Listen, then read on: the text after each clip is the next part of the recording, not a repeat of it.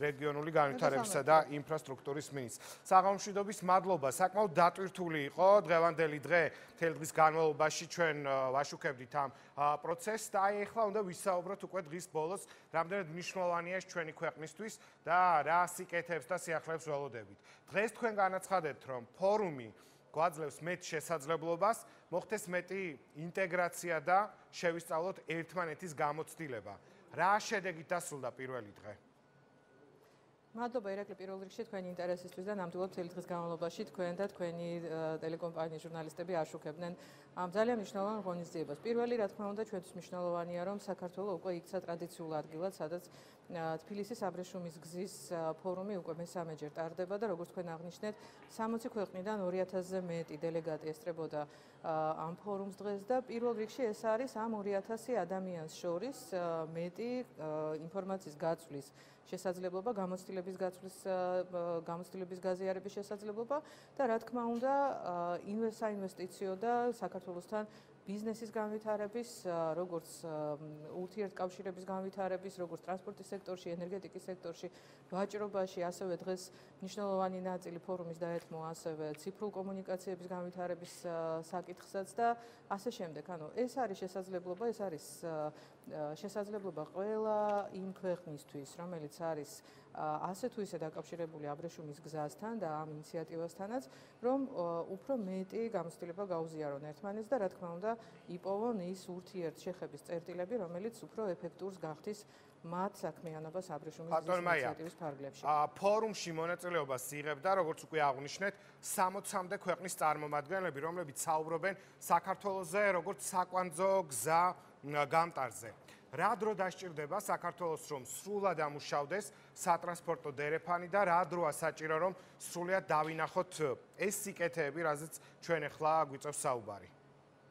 სრულად ათვისებისთვის ალბათ საკმაოდ ბევრი დრო დაგჭირდება, რადგანაც როგორც იცით, არ ვჩერდებით ხოლმე მიღწეულ შედეგებზე და ყოველთვის მეტი გვინდა, მაგრამ თუ ჩვენ ვსაუბრობთ იმაზე, რომ ძირითადი ინფრასტრუქტურა განვავითაროთ, რომელიც ის ფიზიკური ინფრასტრუქტურა იქნება, რომელიც საშუალებას მისცემს რეგიონის ქვეყნებს, რომ ერთმანეთთან ივაჭრონ საქართველოს გავლით, როგორც თქვენ იცით, ძირითადი ავტომაგისტრალების მშენებლობისთვის ჩვენ დაახლოებით 3 წელი დაგჭირდება იმისთვის, რომ ეს პროცესი დავასრულოთ და რა თქმა უნდა ჩვენთან მიმდინარეობს ასევე როგორც სარკინიგზო ინფრასტრუქტურის განვითარება, ასევე საპორტო ინფრასტრუქტურის და ლოჯისტიკური ინფრასტრუქტურის განვითარება. ამდენად იმის თქმა, რომ ჩვენ 3 წელიწადში ან თუნდაც 5-6 წელიწადში დავასრულებთ სრულად აბრეშუმის გზის ფარგლებში ჩვენ სრულ ინტეგრაციას, ალბათ იქნება ზედმეტად ოპტიმისტური, რადგანაც ქვეყნები, რომლებიც ამ მარშრუტზე, ამ ეკონომიკურ დერეფანშია, სწორედ იმ შესაძლებლობებს ეძებენ, როგორ შეიძლება გავაკეთოთ მეტი.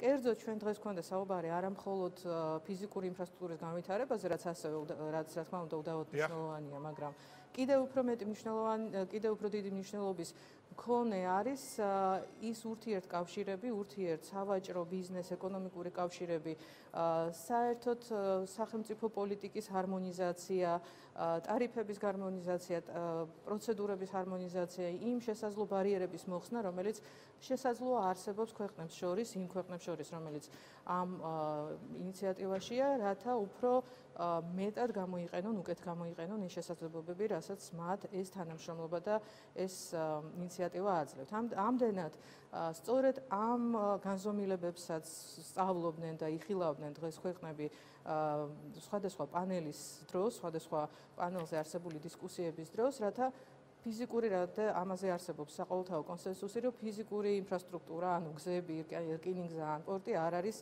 ის, რასაც აბრეშუმის გზა ქვია, არამედ ეს არის პირველ რიგში ის კავშირები ქვეყნებს შორის, ის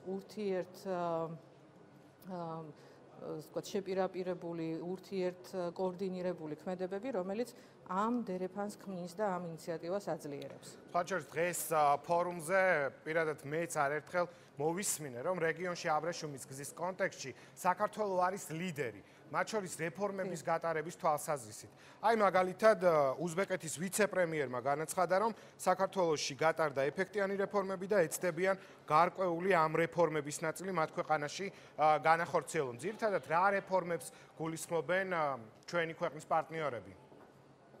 სინამდვილეში ირაკლის, რა თქმა უნდა, მეც მოვისმინებ ჩემი კოლეგის, უზბეკელი კოლეგის სიტყვები, მაგრამ ეს არ იყო მხოლოდ ის.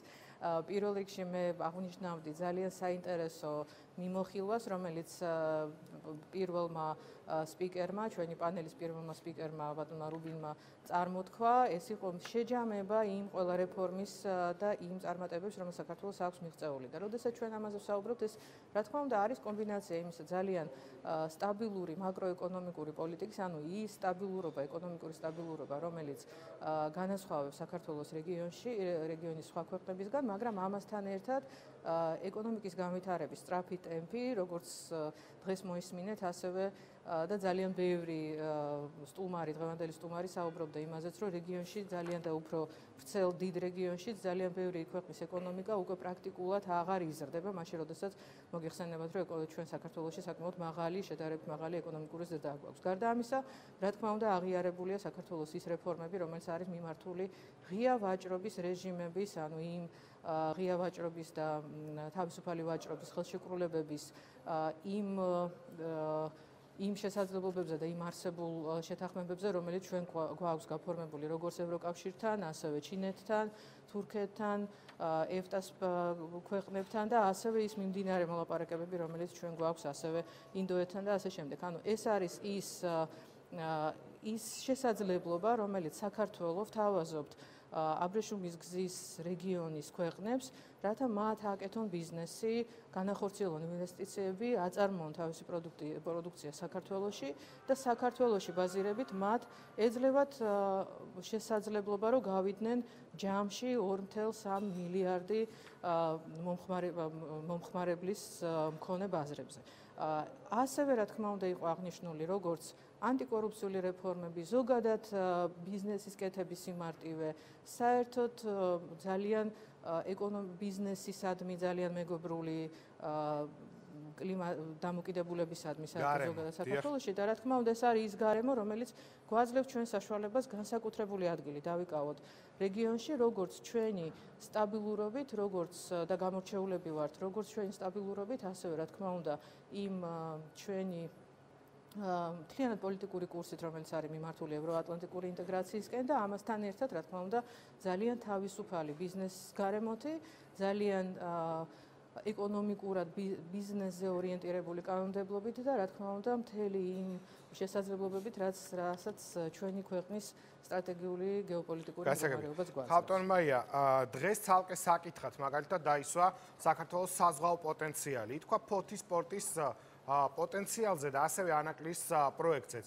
რამდენად ეფექტურად ვიყენებთ საზღვაო პოტენციალს და იმ უცნობლობის ტვირთებს გულისხმობ, რაზეც დღეს იყო საუბარი. რა გჭირდება დამატებით, რომ გაცლებთ უფრო ეფექტური და უფრო მეტად ათვისებული იყოს ეს რესურსი?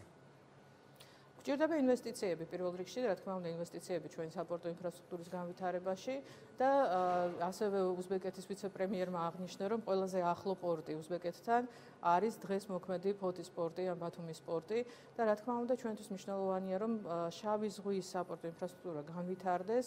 აქედან გამომდინარე და სწორედ ამიტომ არის ჩვენთვის ამდენად მნიშვნელოვანი, რომ ანაკლის პორტის მშენებლობაც ბევრად უფრო სწრაფი ტემპებით იყოს შესაძლებელი, რომ დავიწყოთ ამ პროექტის განხორციელება, ისევე როგორც ჩვენი არსებული საპორტო ინფრასტრუქტურის განვითარებაც ასევე არანაკლებ მნიშვნელოვანია, რათა ჩვენი საპორტო ინფრასტრუქტურით შევძლოთ მომემსახუროთ იმ მზარდ ტვირთების ნაკადებს და იმ შესაძლო ტვირთების ნაკადებს, რომელიც ამ ეკონომიკურ დერეფანში შესაძლებელია რომ იმოძრაოს. თქვენ იცით ასევე რომ გარდა ამ ინვესტიციებისა და საპორტო ინფრასტრუქტურის განვითარებისა, ჩვენ ასევე უკვე ჩემი კოლეგა ქალბატონი ნათიაც ალბათ ამაზე უფრო ისაუბრებს, მაგრამ როგორც ქვეყანა ასევე მაქსიმალურად ვუწყობთ ხელს იმას, რომ განვითარდეს ასევე საბორნე მიმოსვლა, ზოგადად განვითარდეს ასევე საზღვაო ტრანსპორტის სფეროში შეთანხმებები ამ რეგიონის ქვეყნებთან, რათა ასე როგორც უკვე აღნიშნე, მაქსიმალურად იყოს გადალახული ყველა ის შესაძლო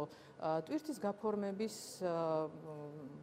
პროცესში არსებული ბარიერი, ან მოხდეს ტარიფების, ანუ გადაზიდვის ტარიფების და ფასების მინიმიზაცია, ან ასევე ის შეთანხმებები, რომელიც ამ დერეფანში არსებულ ქვეყნებს შორის უფრო მოქნილს გახდის და უფრო კონკურენტუნარიანს გახდის იმ გადაზიდვებს, რომელიც ჩვენ დერეფანში მოძრაობს. და რა თქმა უნდა, ამისთვის სჭირდება როგორც ეგრეთ წოდებული ფიზიკური ინფრასტრუქტურა, ანუ პორტები, გზები, რკინიგზა, ასევე რა თქმა უნდა სჭირდება ყველა ის შეთანხმება და ყველა ის შესაძლებლობა, რომელსაც ჩვენ ასე ვიყენებთ ამდენად ინტენსიურად და ამასთან ერთად რაზე ჩვენ ვმუშაობთ და ვაგრძელებთ მუშაობას ჩვენ პარტნიორ ქვეყნებთან. მოკლედ, სარკინიგზო, საზღვაო, სახმელეთო დერეფანი გვაქვს. საერთო ჯამში რა უნდა მოგცეს ამ დერეფნების ერთობლიობამ და როდის დაიტვირთება სრულად, რომ აბრეშუმის ძველი გზა ამოქმედეს, ალბათ უფრო სწორი იქნება აღდგეს. ჩვენთვის ეს არის პირველ რიგში ჩვენი ეკონომიკის განვითარება.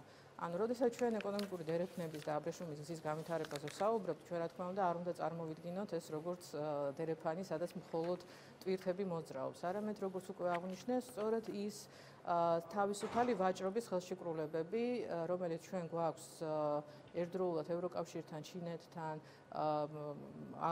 ჩრდილოეთ ევროპის ქვეყნებთან, დსთ-თან, თურქეთთან, მიმდინარეობს უკვე როგორც აღვნიშნე მოლაპარაკებები ინდოეთთან და ისრაელთანაც, ეს სავაჭრო რეჟიმები გვაძლევს საშუალებას, რომ საქართველოში მოხდეს ამ რეგიონის ქვეყნებს შორის ინვესტიციების ჩადება, საწარმოების გახსნა, სამუშაო ადგილების შექმნა, იმ პროდუქციის შექმნა, რომელიც შემდგომში ისარგებლებს ამ თავისუფალი ვაჭრობის შეთანხმებებით და რა თქმა უნდა უკვე ის ფიზიკური ინფრასტრუქტურა, გზები, რკინიგზები და აეროპორტები მოიმსახურება ამ პროდუქციის ექსპორტს, იმპორტს და რა თქმა უნდა ასევე რა თქმა უნდა იმ სატრანზიტო ნაკადების მომსახურებასაც, რომელიც ამ ქვეყნებს ჩვენი კონტინენტის დიდი სავაჭრო პარტნიორებს შორის იმოძრაობს. და ეს ასევე არის ის ლოგისტიკური სერვისები, რომელიც შეიძლება ჩვენს ტერიტორიაზე მოქმედებდეს, ის შემოსავალი, რომელსაც ჩვენ ასევე სატრანზიტო გადაზიდვებისგანაც მივიღებთ.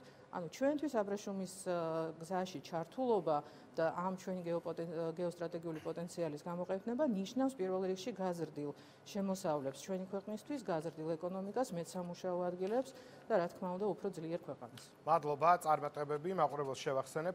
მაია ცქიტიშვილი რეგიონული განვითარების და ინფრასტრუქტურის მინისტრი იყო მაყურებლის პირისპირ.